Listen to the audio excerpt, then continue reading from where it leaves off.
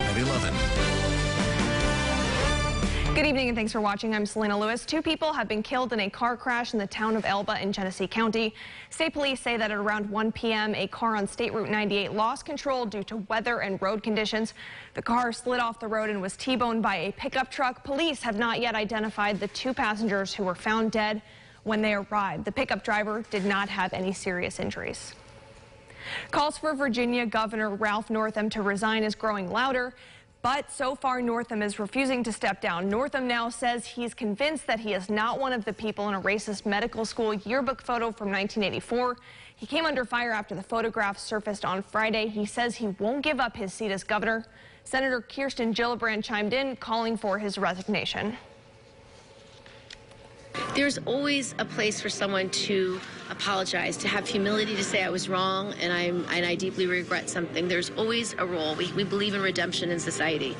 But I think what's happened in this instance is untenable. I don't know how he can govern, which is why I called on his resignation. Similar calls came from other 2020 hopefuls, including Julian Castro and Senators Kamala Harris.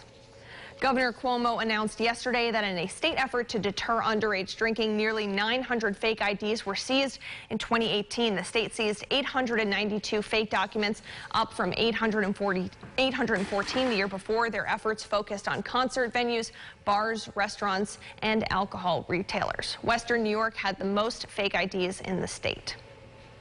Not everyone is celebrating the sudden increase in temperature. Officials from the National Weather Service are warning of potential flooding due to ice jamming. That's when the flow of rivers is blocked by chunks of ice, leading to flooding upstream.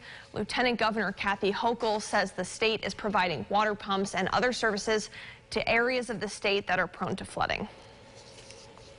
The good news is that none of our streams or rivers go through major populated areas. These are areas that have been hit with routinely, so they're accustomed to this, and we know where to go.